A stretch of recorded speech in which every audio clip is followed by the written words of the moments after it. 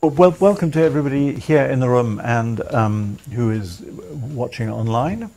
It's a pleasure to see you here and to welcome you to this rather grand cinemas, one of the grandest cinemas in London, I think, but nobody knows that it's here. And we want to thank Vulio for their support for this event. So we've got four fantastic speakers here, and in a second I'm going to ask them each to sort of set out their stalls.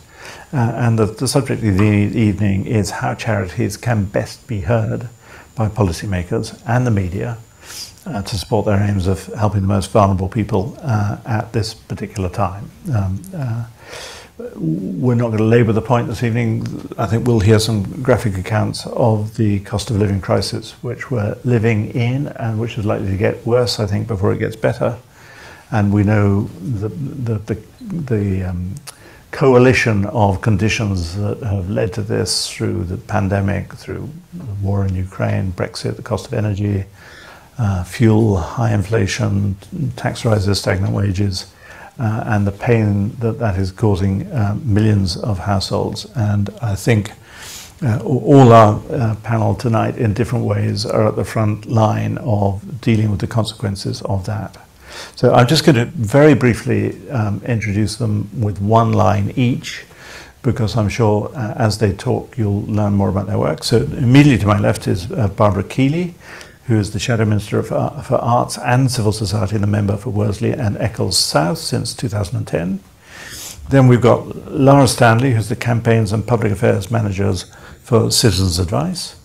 On her left is Nicole Sykes, the Policy and Communications Director for Pro Bono Economics. And right over there, who reminded me that we were last on a platform together in 1997, which shows an amazing grip on memory, which is better than mine, is Dr. Matthew Soamimo, the Head of Public Affairs and Social Policy at the Salvation Army. So why don't we just go in order, starting with you, Barbara, and as I say, if you can just keep to a few minutes and then we'll have some questions, and I hope everybody in the audience might have questions yourselves. So Barbara. Thanks, and I was appointed to my role in late March, so I haven't been there very long doing it. I do understand, I just wanted to start to say, I do understand the difficult position that charities and civil society organisations are in. I know that many of you have had big issues to deal with during the COVID pandemic, but now the cost of living crisis that we're discussing today, and the crisis in NHS and social care, I think some of you will be affected very badly by that. And Charity Aid Foundation last week gave me a statistic of, I'm not turned on. I'm just checking.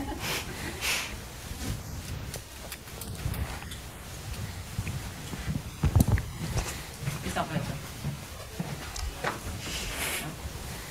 Give you a second.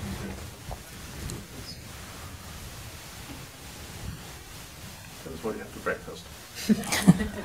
Fruit. Yes, fruit and yogurt. Yes, that's better. Yeah. So the number of people I know donating has fallen by 5 million since 2019, so I understand what a difficult time it is. But Alan asked me to talk about how best to communicate and get onto the radar of politicians in these difficult times. You've only got so much you can do. They've only got so much time. So I think for most MPs there are a limited range of issues, campaigns and charities with which they're involved across their own interests. Typically they would attend events on those issues, take up campaigns and possibly pledge action, have photos taken at event, published on social media. Matthew, you were talking about that. Even that level of interaction takes a certain amount of time. But I think the thing that's important in these difficult times is how you can go further than that. Because there are issues, campaigns, charities for which an MP may become a champion and do much more. So that's the point, I think, where they start to take the initiative. They would set up and run an all-party group of MPs and peers. I'm about to launch one next Monday. They would ask for and lead debates on an issue, ask lots of questions in questions and statements, push that item up the political agenda, maybe bring in private members' legislation and move amendments on government legislation. So to test beyond myself, you know, what are the issues that do that, I spoke to a number of colleagues, and it was interesting that what came out, well, the primary driver was a constituent with the issue who met the MP and told them their story. For many, many MPs, that is a driver to them doing a huge amount of work on an issue. One of my colleagues has done work for years on the contaminated blood issue, and it's been a very difficult issue to move government on, but she has worked on that after hearing that story of injustice to one of her constituents. I had a colleague who has done a great deal of work on pancreatic cancer, which is not one of the foremost cancers in terms of outcomes or research funding, but he had constituents who'd had that and realised how bad the treatment was. The issue that I'm taking up is the treatment of autistic people and people with learning disabilities in inpatient units, which is a historic injustice, a massive injustice. Since the Winterbourne View scandal, but very little gets done about it. And I know colleagues who do a lot on violence against women and girls, of course, which we have seen far too much of in recent times. So there are obviously lots of other drivers, but it was amazing how, in my talking to colleagues, that one came out again and again and again.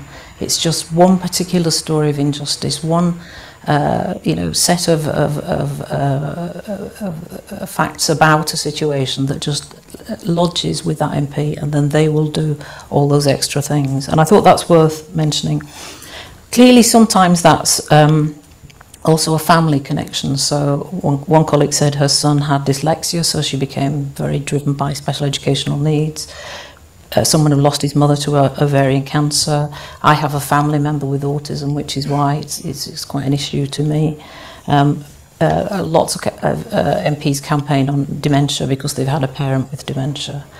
So I'm just talking about that as a way of kicking us off, in that how often do we think about what is the primary driver? Because very often what happens is that campaigning involves writing, maybe trying to get 10, 20, a number of constituents to write in all identical emails on an issue saying, please go to this event, I've got arthritis, I'm waiting for my joint surgery, please go to this event.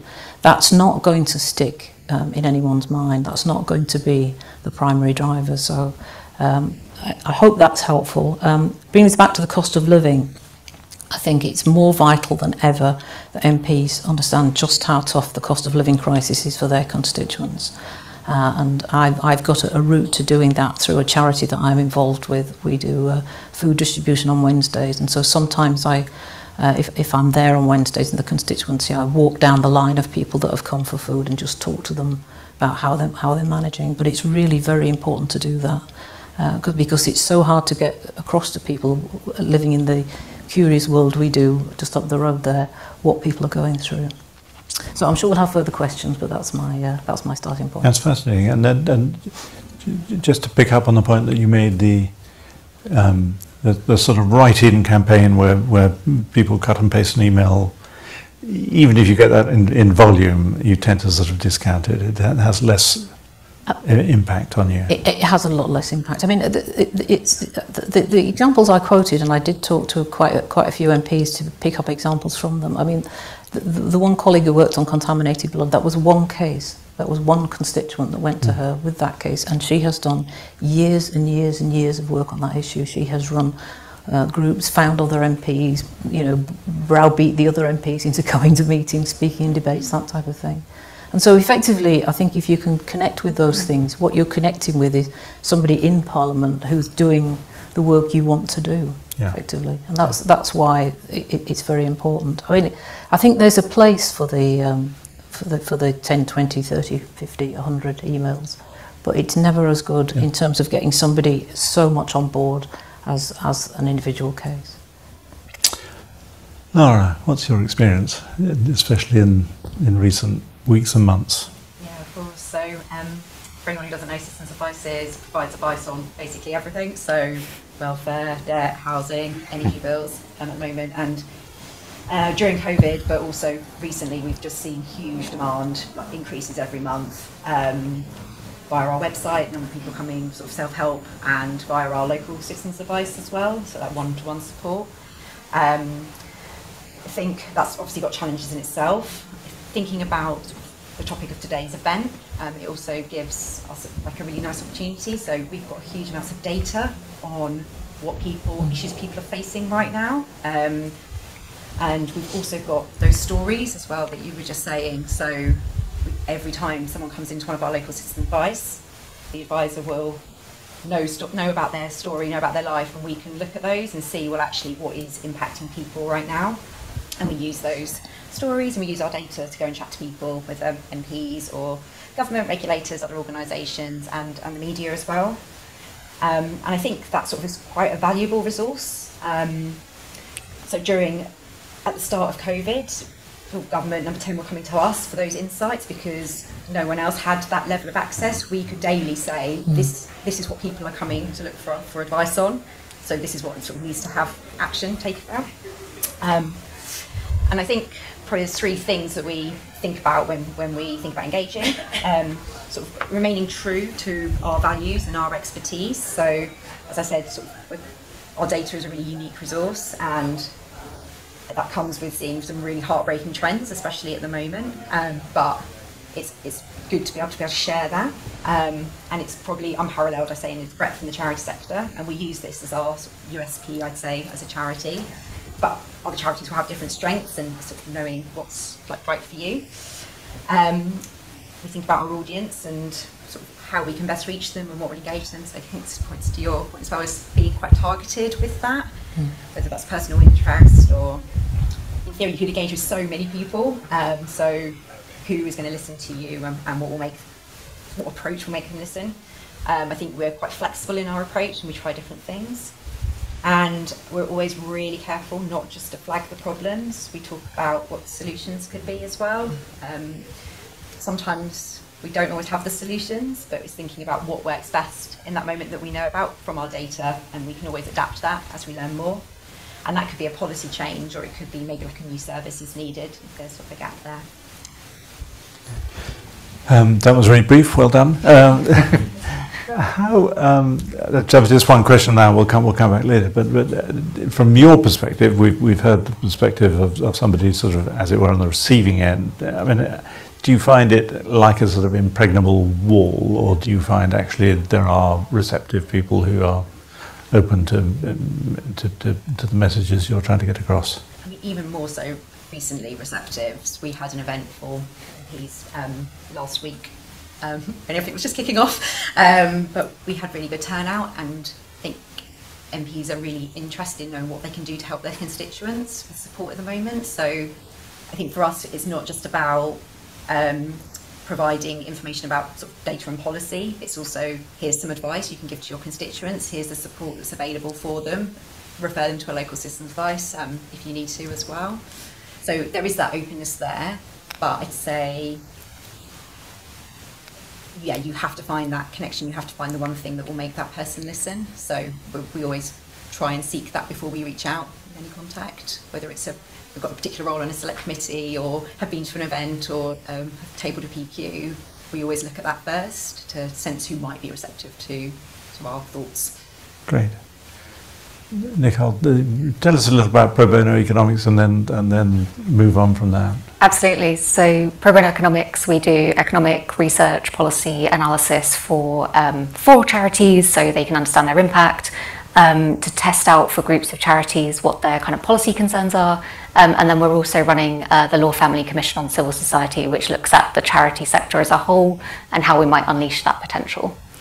So coming at this sort of from the economic side, I guess we're very aware of the sort of multitude of challenges on charities at the moment. You mentioned sort of the CAF statistic, something of this sort of second wave of charities that makes campaigning very difficult. So that demand from beneficiaries, that increased need for a lot of our charitable services.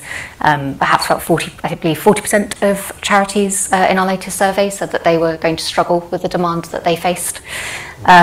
The sort of second element being around rising costs for charities, and you know, if staff wages in the charity sector were to keep up with inflation, the sector would be facing a £3.3 billion bill. We know that it won't, but that's sort of the scale of additional cost just looking at staffing, which is something like 40% of expenditure.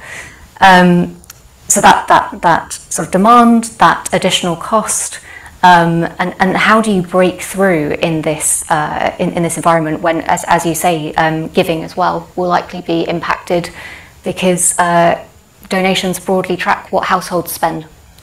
So I guess in that environment, very, very challenging for charities to be breaking through. But I guess I've also been reflecting on the fact that it's been a challenging environment to make your messages break through for the last 7 years. We've had referendums, we've had elections, and then more elections, and then leadership. You know, it's been very noisy for a very long time, and I think that's driven a few things in the sector to make them more effective.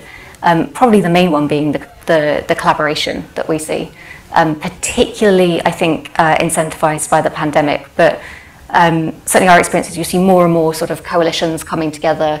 And those coalitions might have started as a coalition around one policy issue, but actually that can grow once you've built those relationships. And I think there's probably more of a foundation around collaboration, which is really, really important in these times.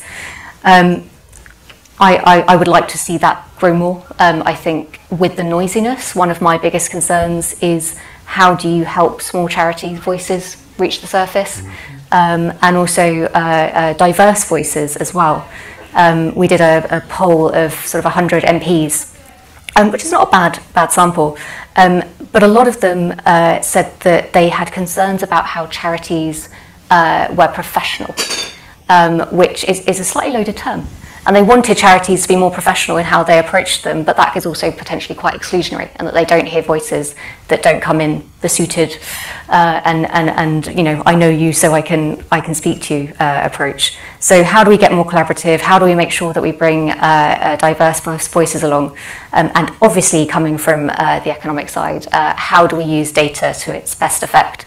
I think we all know that data is very good at generating a headline. If you've got a big figure, that is a great way to break through into the media, but also MPs love to be able to pick up a number and use it in the House or in their own work, as do civil servants. I will say I think Citizens Advice is one of the kind of sector leaders in this area, using the data they have about their website in really, really innovative ways, but also the importance of using data well. And when one charity uses data badly, I think that damages all of our reputations. And we also saw from that polling just how concerned, I think something over 50% of Conservative MPs were concerned about charity data. Nevertheless, a majority of them had used charity data within the last 12 months. So collaboration, I think really important, diversity and data in this really challenging time. We've got to be better and at our best to be able to put forward those messages that are really, really crucial at this time.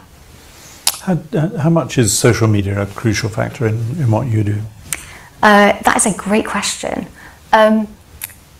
So looking at the sort of what MPs say, certainly from our polling, social media was a factor on how they heard from charities. But in terms of their sort of preferred routes, interestingly, Labour MPs, the top thing that they came out with was using charity websites. Apparently Labour MPs spend a lot of time on charity websites, who knew, but that was where they would go for information. Conservative MPs on the other side were much more likely to prefer being invited to an event, prefer that sort of space in which to communicate. Civil servants, I think, so, for them, not really interested in the social media side so much, but give them a report, give them a briefing, and that was key for them. So there is something, as you said, about how do you target your message? How do you make sure you're not just, and that risk that you undermine yourself by doing too broad brush approaches. People say, oh, actually, I don't want to hear from you because you've sent me a load of what I've basically treated as spam. So how do you get more targeted? And using that data, using information that is available about how politicians like to be contacted, hopefully should be quite useful to help make sure that we're using our resources in the most effective way possible. Thank you. Matthew, you were saying just before we came on that this is an exceptionally tough time for the work you're doing, but So Salvation Army is a Christian church and charity. We run one of the largest networks of food banks, but we also provide homelessness services and support people who are experiencing modern slavery. I think I'd like to talk about three things. One is the importance of messaging and sharp messaging. Secondly, telling policymakers, particularly civil servants, things that they don't know based on your data. And then lastly, talk about local relationships. So, telling civil servants things they don't know. I think the Trussell Trust really scored when they are able to show the Department for Work and Pensions that the initial rollout of universal credit was pushing people to use food banks.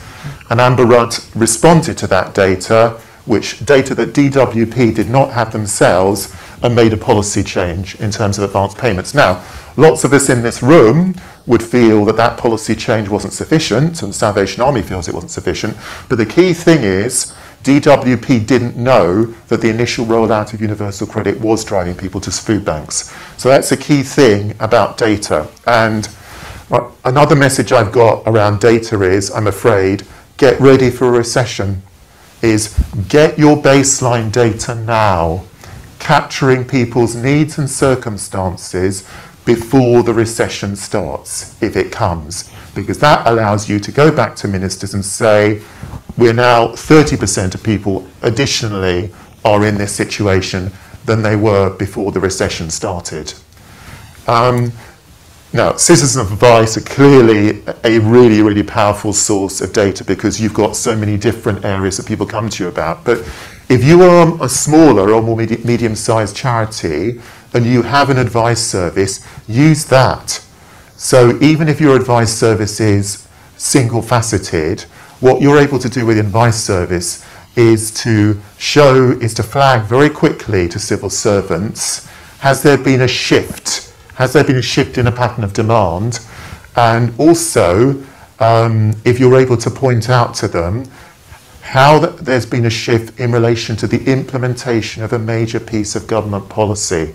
So I've mentioned the universal credit before. The obvious thing that's coming up is the energy price cap this autumn, is so to get those data systems ready to pick up any shift in relation to government policy. Local relationships. So I would really want to strongly endorse what Barbara Keeley has said around the persuasive power of local stories.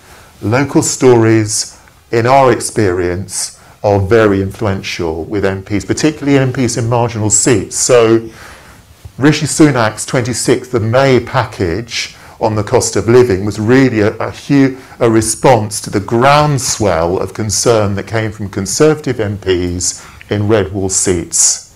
So in terms of those local relationships, what the Salvation Army has tried to do is to gather the stories, but also show MPs the data in their area. So in one of the areas that we're campaigning on is the contraction in the British labour force that's taken place in recent years. So the Governor of the Bank of England has said that there's been a bigger shrinkage in the British labour force in the last 2 years than took place in the global financial crisis. So if I'm going to your surgery, I would want to show you a story of someone the army has helped back into work, but also say to you, here is the data in your constituency about the number of people, including number of women, the number of people who've got disabilities, who've left them at the labour market altogether. Thirdly and lastly, sharp messaging. Fair Share, and supported by Marcus Rashford, really scored effectively with the sharpness of their messaging around holiday hunger. You know, you'd had a whole series of charities campaigning very well on holiday hunger for 20 years, but Fair Share and Marcus Rashford's campaign really cut through because of its really tight and well-crafted social media messages. So, just to round up, try and get your data systems ready and agile in order that you can go back to officials and report on trends that they wouldn't otherwise be aware of. Secondly is build those local relationships, provide MPs, particularly in marginal constituencies, the opposition parties as well as the incumbent Conservative government, with the stories, but augment them with the data, so you can see that these are not just anecdotes, these are things that relate to broader patterns of demand. And thirdly, hone your messages so that when an MP leaves that surgery, he or she, it's lodged in the back of their brain, your key argument. That's fascinating, Matthew. Thank you. Listening to particularly you three brings to mind a time shortly after what was then called, younger people in the audiences won't make anything, but there was once a thing called Web 2.0. That was how exciting it was, which was essentially it was, we were all concentrating on the ability to turn our print products into digital products. That was Web 1.0, and then suddenly somebody tapped us on the shoulder and said, there's this thing called Web 2.0, everybody can now talk to everybody else, and that was a shocking thought, and not a comfortable thought if you're a newspaper publisher. And I was with a new tech guru in New York, who said the thing is that you don't understand, Alan, is that everybody is now a media company, and the more I've thought about it over the 15 years since, essentially you're all media companies as well as the work that you're doing. I imagine you've all got people, including yourselves, who are thinking, as we've heard tonight, well, how can I package this up into a story that we can tell, or data, and get that into the sharpest possible messaging, and so that communications bit of the work that you're doing, I imagine, has become ever more important, and trying to get attention in a very sort of crowded world. It's fascinating. I'm also fascinated between the power of stories and the power of data. I wonder if any of you could unwrap that a bit, because I can totally see from your point of view, somebody comes into your constituency and there's just a moment of connection, and they've got you for 10 minutes and suddenly something gets through, and how powerful that is. And yet I think all three of you in different ways have said, yes, but we can do that through data as well. Does anybody want to sort of pick that up as a point? So I think there's something about the difference between data and analysis. Data does nothing by itself. You have to be able to explain why. And ideally, as you said, then so what? So why is this happening, and so what should we do about it? And I don't think data can tell you the why or the so what. You have to have the insight, you have to have the lived experience. So I think you have to have the whole package. I would say I think the charity sector is very, very good at telling stories. It's very, very powerful. I think that's both in our fundraising and in our in our campaigning. I would say we're not always as good at the data, and I think that can undermine us with government quite significantly. Yeah, Lara. Yeah, I'd agree with that. I think it's definitely the combination of data and stories. I think that data's got to be trusted, it's got to be reliable. You've got to be as honest with your data as you can be. I know everyone sort of tweaks stats here and there to make it fit your headline, but it's got to be trusted first and foremost.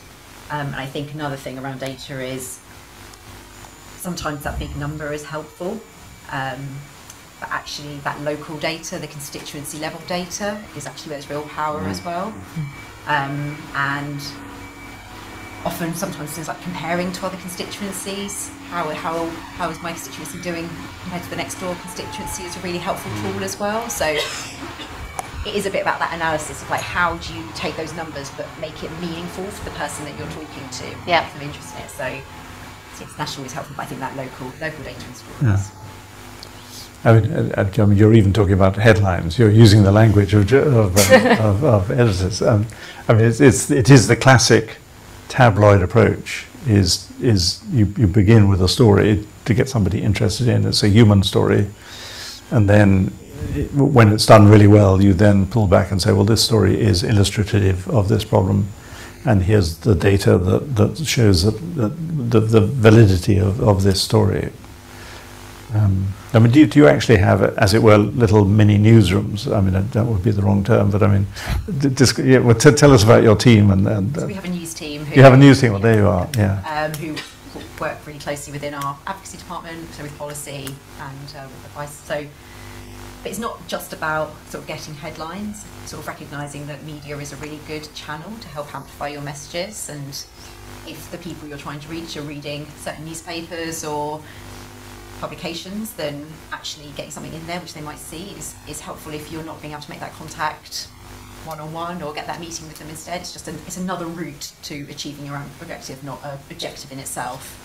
And is there a sense in which legacy media, as I hate being called, but we have to face facts, are becoming less important in the sense that you can speak directly to the audiences that you want to in the way that you want to, or is media still important? I think a range of channels is still really important. We've definitely been trying new things, so trying to do more engagement through Twitter, for example.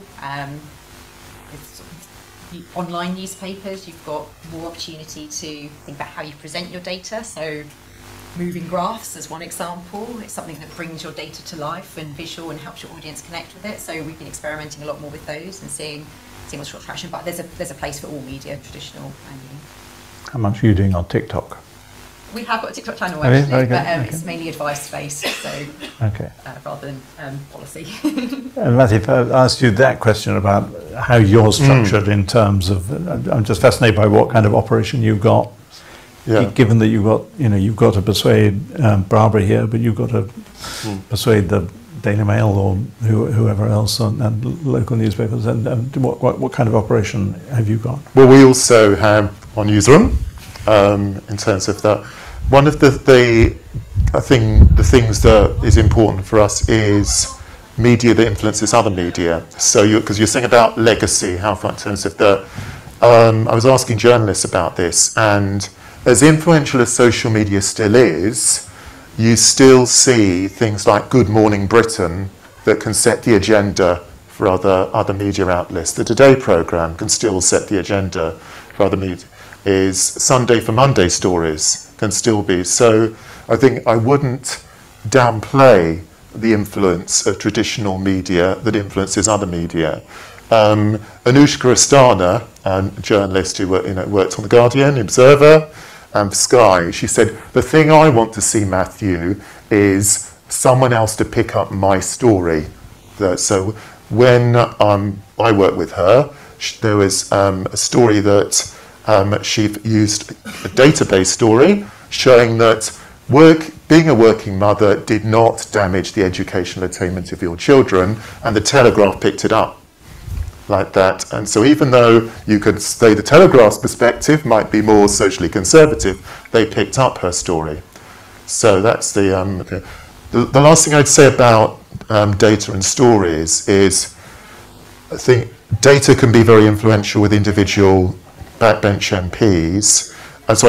Stories can be influential with individual backbench, but when you're sitting down with the Treasury and you're sitting down with spending controllers, they will really, really challenge the representativeness of your data, they'll challenge the rigour of your data.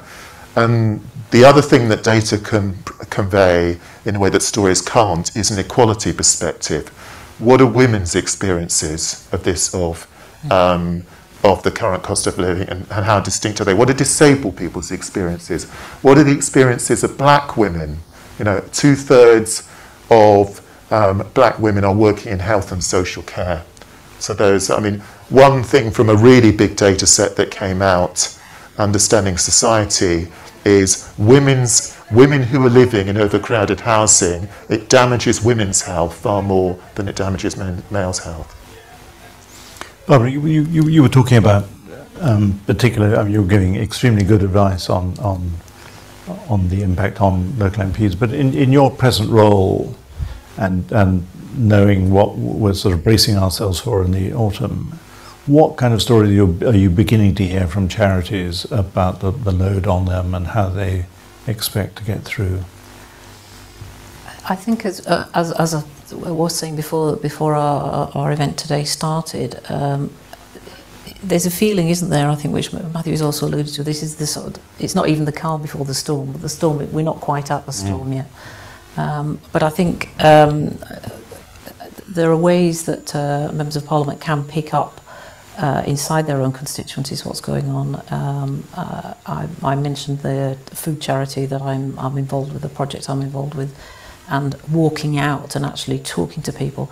I think the difficulty is going to be that problem of stigma that exists.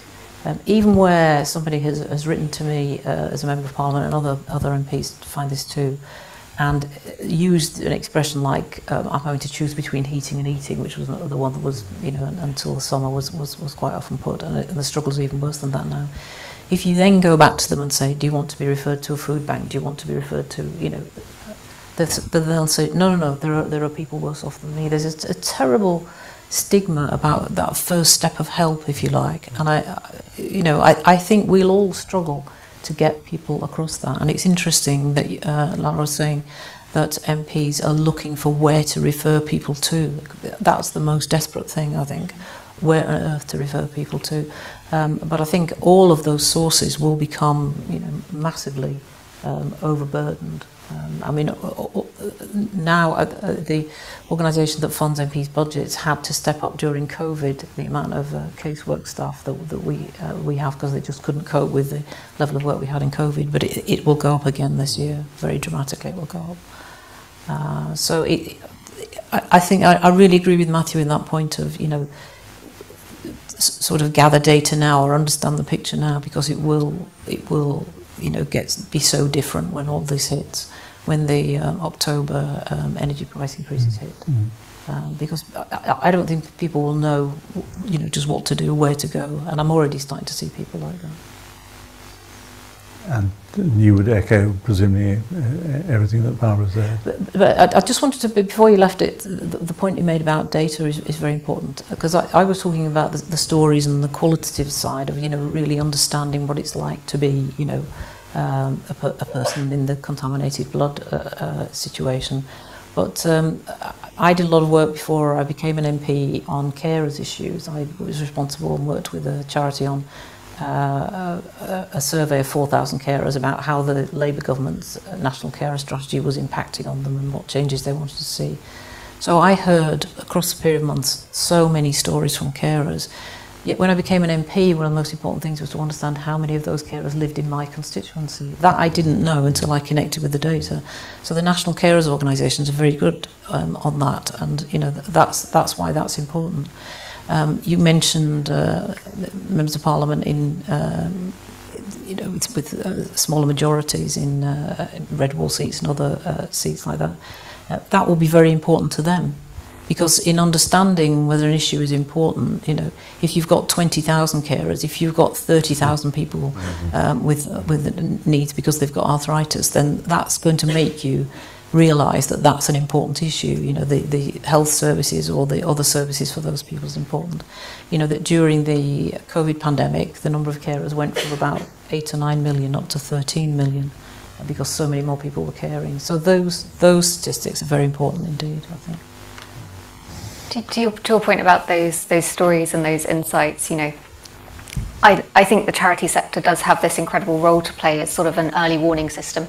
When things are going wrong, you know, you said about the advice to government during the pandemic, you know, and it can come from those very small organisations, those organisations working straight on the front line every day. You know, there was a piece in the Independent about baby banks, and one of the volunteers there said, well, we started to realise that we were starting to get a lot of demand for dressing gowns for kids, and it was because families couldn't heat their homes, but that's what they were going for. So they are an early warning system, and I think for me it's about how government hears that. And I think there is more work to be done, I think, to bring charities into government so that they are hearing those insights.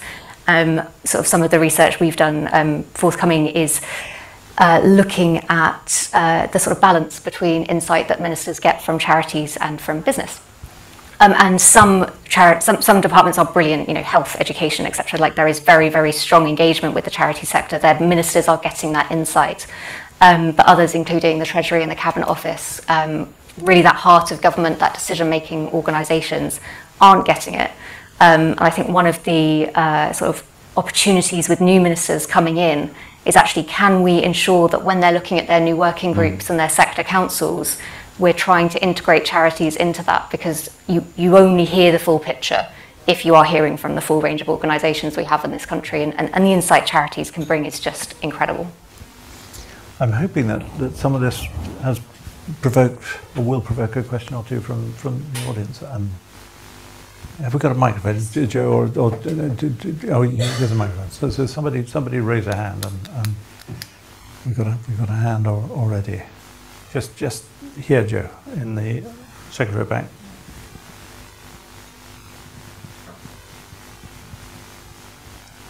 Hi, I'm Melissa from Sense, and just really helpful to kind of hear what everyone's saying.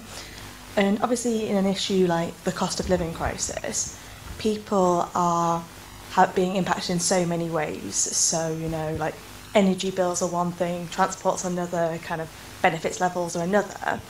And obviously it's really important to be able to paint a full picture for MPs, but then you end up with a policy recommendation list that is about a page long.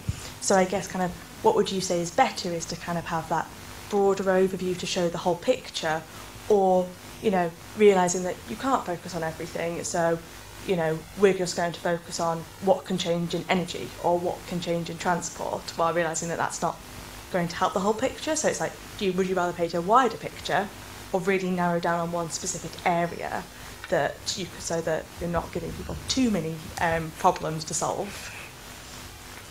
Who would like to say that? I can go first.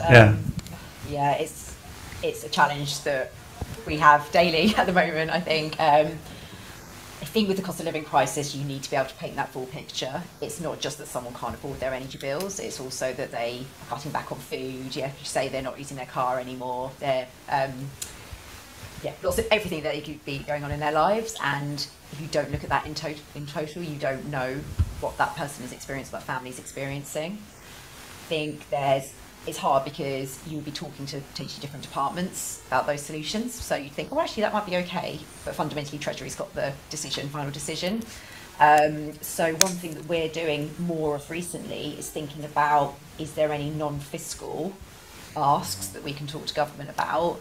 So maybe more onus on regulators, for example, or companies to be doing more, just so that we've got like the breadth of actually, more money in people's pockets is going to be really important. But if that's not a goer, then actually,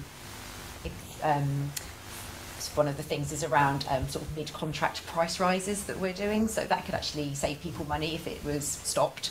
So thinking sort of outside of just asks to government and just financial asks, but obviously you can't do that across everything. It's tricky because you don't want to lose the breadth of, deprivation is a multifaceted thing, as we all know. But I suppose our experience would be, when you're speaking to an individual MP, give them one thing. Give them one take-home message that can then focus the efforts. The other thing is, in terms of proactive media initiatives, it's probably best to have a day where you simply focus on new evidence on food poverty, or simply focus new evidence on energy poverty. With the civil servants, you can show them the breadth, you can show them the depth, but it's about tight messaging, as I said before. So almost everyone in the sector was trying to keep the universal credit uplift. And that's the type of thing where, alighting on one particular area, one particular policy ask, can generate greatest impact. Whereas if you're trying to tell 8 to 10 different stories, it can be simply not retained by MPs, or even retained by people on the news desks. Yeah, I just want to echo, that's exactly what I was going to raise, the benefits operating, the power of that coalition coming together. And also I think what was quite important about that is it was cross-sector. It wasn't just within our sector. There were other voices, there were voices from business, etc., also saying how important this was. And I think we probably underutilise the unusual partnerships that can help you make more progress. And cost of living is a brilliant example of this. You know, the unions and the business organisations are working together to not on really specific policy asks, because they have different views over what that should be, but they're saying this is a problem together, and actually bringing the charity voice into that as well could potentially make it much more powerful, having that three cross sector. I think that would definitely turn heads, for example. But to your point around a range of options, on the points around civil servants, I think we all know that when we develop policy, sometimes, yes, that's the answer, but sometimes that's one way of doing it. And you can open up those conversations if you're not precious about this particular wording or this particular amendment. And I think it's really healthy to be able to discuss a bunch of options, float a bunch of balloons and see which one sticks. I'm not sure balloons necessarily stick, but mixed metaphor, but that's what I'm trying to say. I'd also just add something, I don't know whether Independent Age are in the room, because they were on the original guest list, that you can be distinctive as well. So on social care, you had virtually all of the sectors saying there's not enough money in social care, there's not enough money in social care. But what Independent Age did is focus on how the additional money, if it was given, could be spent. And they scored by their distinctiveness. You could advise another, yeah. I'm Vicky Butler, I'm here from the Charities Aid Foundation, and thanks Barbara and Nicole for mentioning our research, that's really helpful. I mean, I think my question would be, perhaps a bit of a tricky question, what advice would you give to charities right now trying to influence in this present moment? Obviously we're in a bit of an unusual situation, there's a leadership contest on, the government can't really bring in anything new until September, and we've got summer recess coming as well. Yet we've got this storm coming in the autumn, which would suggest now is the time the changes are needed. And perhaps, you know, there isn't a right answer to this question, but is there any advice the panel would give in terms of how to influence in this particular environment we have right now? Barbara, what's the mood at Westminster? I think the key thing is going to be sort of caution about making spending commitments. There's already a massive amount of caution about making spending commitments. And you've seen with the Conservative leadership contest that they're wanting mainly to vie with each other for how much they're going to cut taxes. I think that feeds in. So I think, and I know that you are working on things which don't necessarily have, you know, which would require changes which don't necessarily require making spending commitments. The next 18 months, 12, 18 months is going to be quite a difficult time to get pledges on spending commitments, and I think opposition parties will get nervous about it. But I think, you know, as all discussing solutions rather than just pledging for a particular policy. I think a lot of the time, if you attend these events that we've talked about, you know, there'll be a board and they'll say, have a picture with this board and pledge this, and that'll just become harder and harder. The more general they can be, but I think the main thing is going to be that nervousness about spending commitments, because, you know, the media broadly, what it does is just adds them all up and says, you know, or the opposition, you know, the other parties you're opposing do as well, and say your shadow ministers have made spending commitments of this much.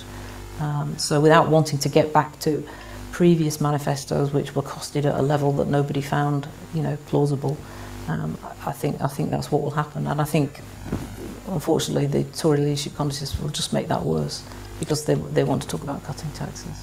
But I do think where we've already made breakthroughs like social care and winning the argument about more spending on social care, we've absolutely got to dig in on that, because that difficult step has been taken. As much as we didn't agree with the national insurance route to getting that extra money, there has to be that extra money for social care. Any other? I mean, it was admittedly a hard question, but for the sort of, how are you thinking from, you know, really you're thinking from now to September, when we expect the real bite to start? I think Barbara's warning is a very salutary one in terms of all of the opposition parties because of the scrutiny they face. So I suppose how I've seen different organisations manage to overcome it in the past is, rather than simply go to the manifesto writers and say, please, will you adopt this, you know, my detailed cost, is actually to ask the question, what can we do as a pressure group, as a charity or an NGO to help you make this politically deliverable. So one example of that, and I can use this on because I had nothing to do with it, no credit, is data, Debt, Aid, Trade Africa. That is, they worked very effectively in a savvy way with David Cameron when he was opposition leader. And they want to try and get David Cameron to adopt the 0.7 commitment to aid, which is, clearly had a huge price tag. Basically, what Data did is they effectively agreed to David Cameron that if he put it in the Tory manifesto, they would celebrate that. So, David Cameron wanted to reposition the Conservative Party, as you all know, wanted to sort of project a more centrist appeal. And the leaders of Data turned up at the Tory Party conference in 2009 and basically gave David Cameron a big clap for adopting their policy. So it's going to be really difficult with all of the parties financially with the budget deficit we've got. So I'd ask for all of you to ask the question is, how can we help you in political parties? It might be help you remold public opinion in terms of as opposed to simply present you with compelling policy asks in isolation from the politics. We've got time for one more question. Yeah, please. Thank you. Alex Murdoch. I used to be a professor of charity management. To what extent do you think it's a good ask to not ask for money? To basically approach government and say, our ask is not for money, but it's for perhaps a change in regulations, a change in permission, a change to enable something to happen. And that you, in effect, look on the other side of the table and say, effectively, there isn't a lot of money, but there might be the potential for other things. So I'd say that would be music to the Treasury's ears, but that's probably not a new statement. That has probably been the case for a very long time. Yes, there is absolutely power in those organisations, in those approaches, and we probably don't look enough at those. I would also say how local government approaches things. We haven't touched on local government, but for smaller charities in particular, they are much more important than what national government does. And then also what the regulators can do without any politicians getting involved at all, quite frankly. So yes, there's absolutely potential there, and I do think the Charity Commission, for one, is in an interesting position at the moment with new chair in. They've got a sort of enhanced policy function. They're looking to do more for the sector, and I think that's quite an interesting approach too, not on a topic basis, but for the sector as a whole. I mean, I used to be a chair of the Emmaus community, and a lot of the issue there was about getting planning permission for conversion of buildings for social enterprise. And we often weren't really asking for money. What we were asking for was a change of use of brownfield site. And sometimes it's not legislation, it's not regulation, it's guidance and approaches, and that can make as much of a difference depending on your field. In some areas, yeah, they need more money. Our hour is more than up, so I just wanted to thank the fantastic panel for coming along and sharing their wisdom this evening. Thank you to the audience for coming. Thank you for our online viewers. Thank you again to Vilio for their support, and for those who are here in person, if you would like a drink, and it's Thursday night and it's nearly 6 o'clock, so I think we all deserve one. If we just go upstairs to the garden room and I'll see you up there. But thank you for coming and thank you for the guests.